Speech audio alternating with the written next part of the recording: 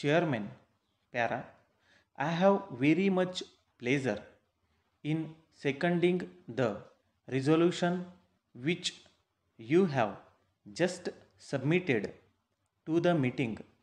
I should also like to say how happy I am to think back on my relations with board of the United Steel Companies in the last 12 years.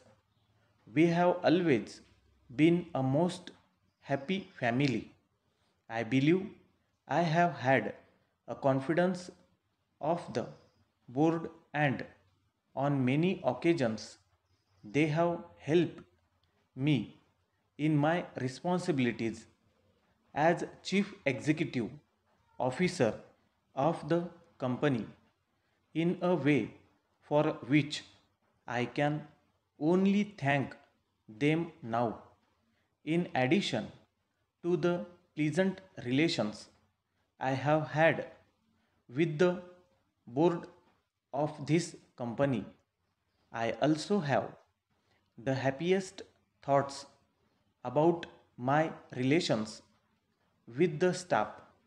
The bulk of the staff in important positions today have been appointed by me during my 12 years as managing directors, and all these men have worked most loyally with me during that period. I should like publicly to thank them all for what they have done. Para. I feel also in regard to our workers that the happiest relations exist between them and the management. What has been done by this company in the formation of a pension and life assurance scheme, not only for the staff but also the workers, is evidence of how closely their interest and ours are bound up. We have a fine lot of workmen, and they have always come up to scratch. Para.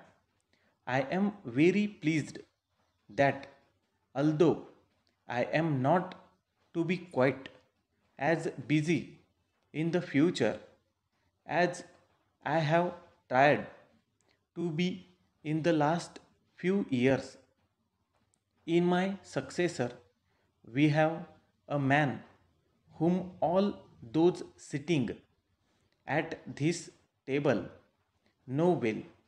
I have been a personal friend of his for a good many years, and I feel that he is a man who will successfully carry on the work delegated to him as managing director of the company.